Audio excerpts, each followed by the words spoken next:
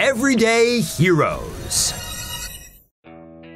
Off-duty Army captain rescues couple from burning car. An off-duty Army captain is being hailed a hero after he rescued 3 people from an explosive, fiery head-on crash on Sunday afternoon. William Thompson was driving his wife Kathleen through Chatham County, North Carolina around 3 p.m. when an SUV, driving in the opposite direction, crossed into their lane and smashed head-on into their sedan.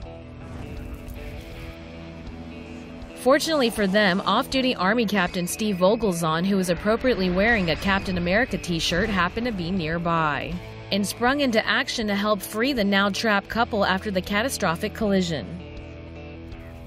Fellow neighborhood Avengers lent Captain America a helping hand as well as a fire extinguisher, which he used to break into the Thompsons' car.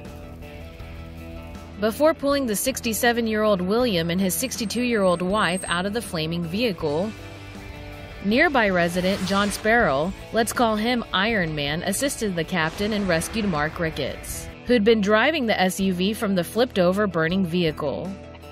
Voglezon, who is stationed nearby Fort Bragg, said he went into straight soldier mode when he caught the sight of the scene. All 3 victims were taken at an area hospital and treated for non-life-threatening injuries and are now forever indebted to Captain America. Leave an insightful comment on TomoNews.net and you could win up to $500 every month.